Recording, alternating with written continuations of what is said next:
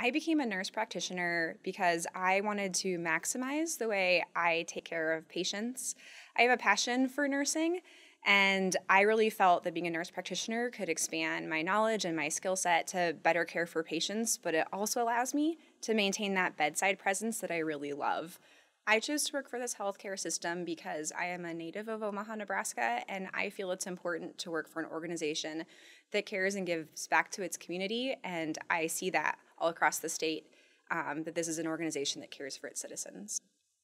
During a visit from me, you can expect me to be attentive and listen to the needs of you and your family.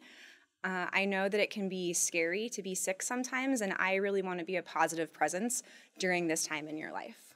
When I'm not at the office, my favorite thing to do is spend time with my family, with my husband, exploring Omaha and its restaurants, or being outside, hiking, just having a good time.